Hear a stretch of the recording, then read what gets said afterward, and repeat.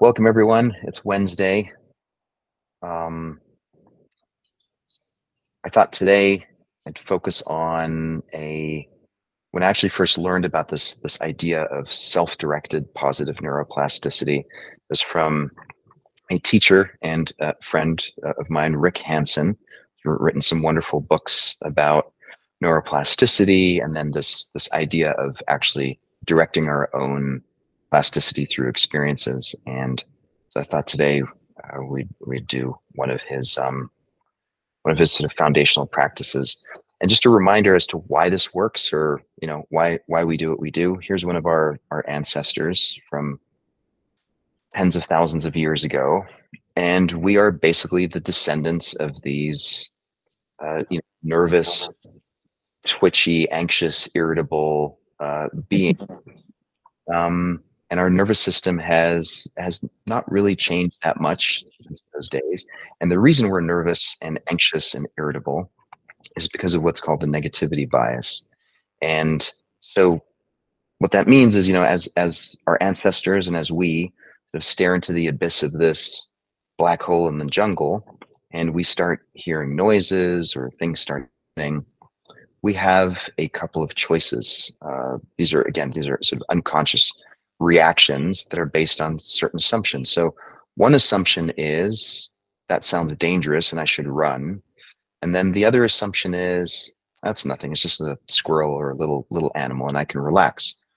Now the payoff for our ancestors making those two very different assumptions and responding differently literally had to do with life and death and whether or not their genetic code was passed on. And so, the making the assumption that there's always something dangerous and something that can hurt me keeps me alive. So even if I assume that it's a wild animal and it turns out just to be a little bird, other than maybe a bruised ego and some ribbing from my tribe mates, I'm still alive. I get to see another day and I get to pass my genes on. The flip side is if I assume that it's just a little squirrel or a bird and it turns out to be a dangerous animal, well, then it's game over and I no longer exist and my genes aren't passed on. The point being, we are literally genetically the descendants of these, nervous, twitchy, anxious ancestors. It's just that our situation has changed, right? We're not necessarily staring into scary black holes in the jungle. We're getting frustrated over the fact that, oh gosh, maybe I got a computer virus or my Wi-Fi is not working or fill in the blank. You know, that's what that's where the negativity bias gets activated for us. So how do we counteract that? Well, Rick Hansen calls this growing the good.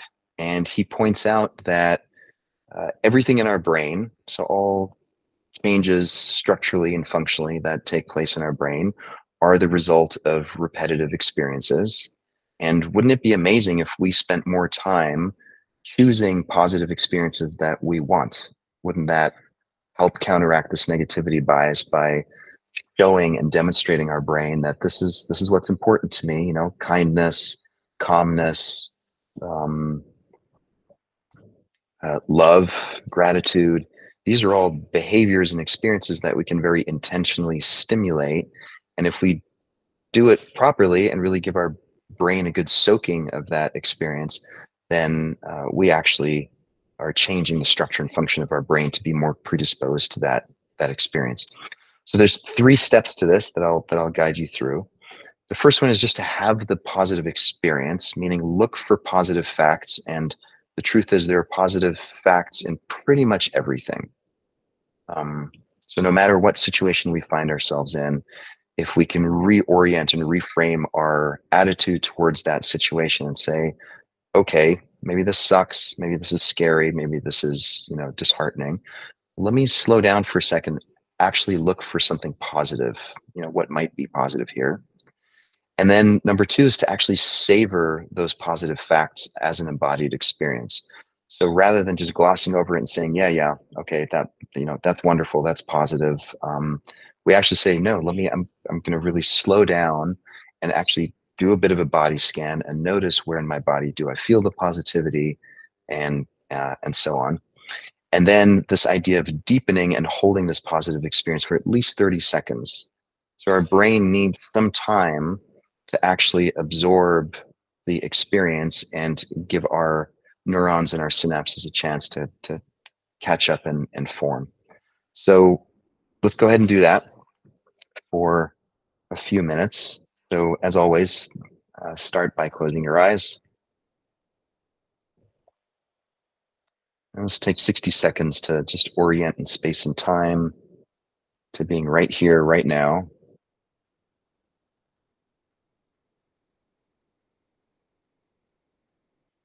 Our body's here. Question is, where's our mind? And can we bring body and mind into the same space?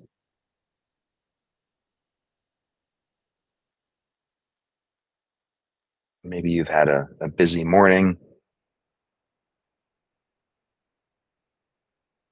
Just notice the simplicity of right here, right now. We're just sitting, just breathing.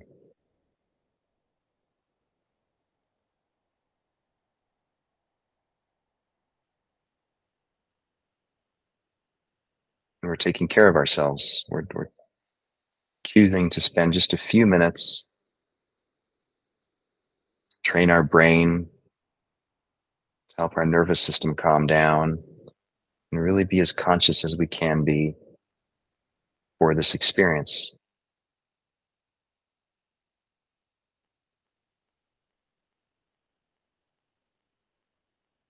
Now, bring to mind a memory of a positive experience.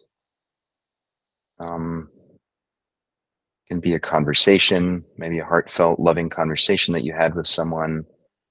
Maybe it's a favorite meal that you were eating or a beverage, something that you were drinking. It doesn't have to be the most profoundly positive experience ever. It can just be something that felt positive to you.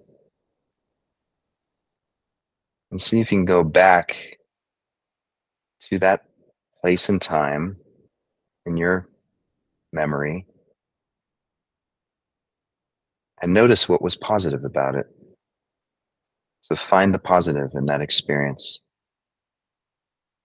and get explicit about it.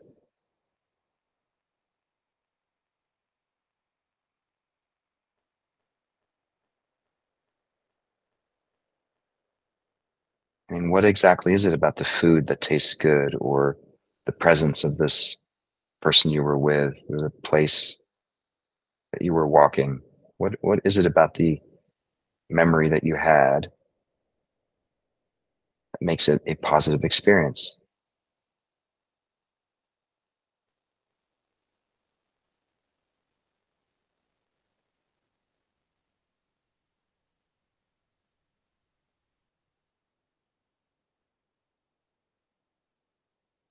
And then savoring and deepening the experience. So really trying to add as much resolution as you can to the memory.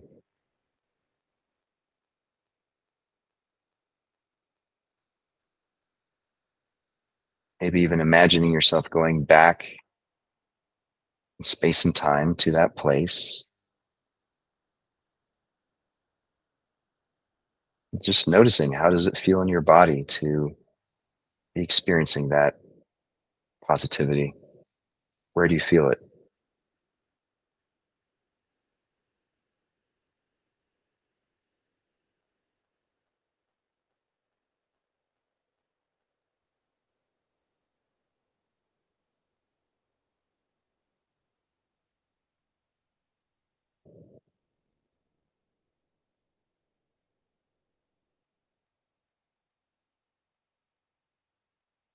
And if your mind wanders, that's okay.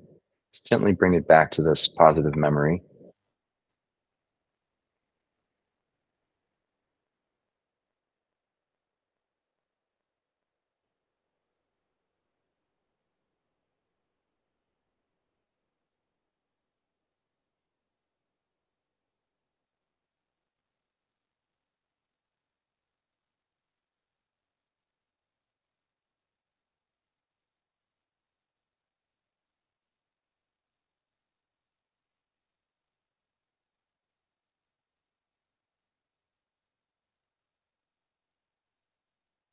I have the saying that positivity is like Teflon for the brain, whereas negativity is like Velcro.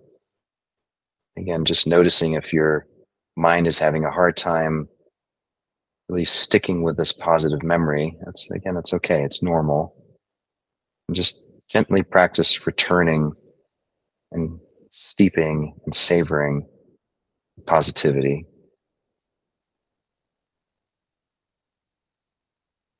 especially noticing where in your body you're experiencing this memory.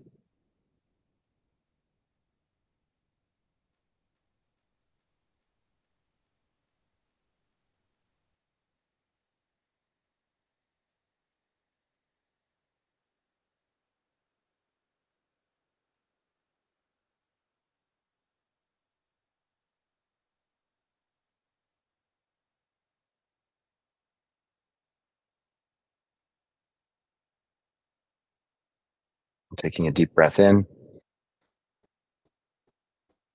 On this exhale, keep your eyes closed and bring to mind a friend, someone that you care about, and a recent interaction with them.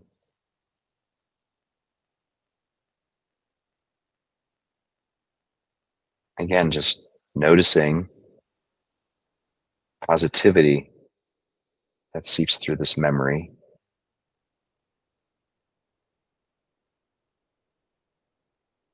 noticing what they were doing, what they were saying, where you were,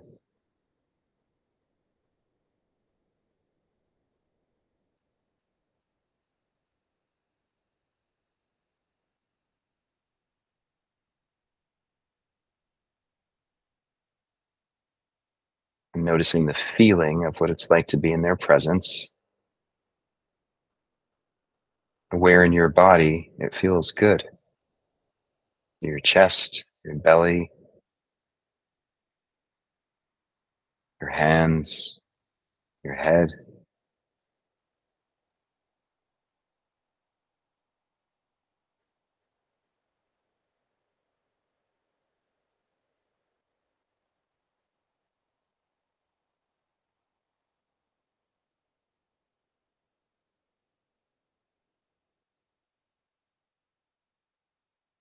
Big part of this process is actually just slowing down and noticing where positivity resides.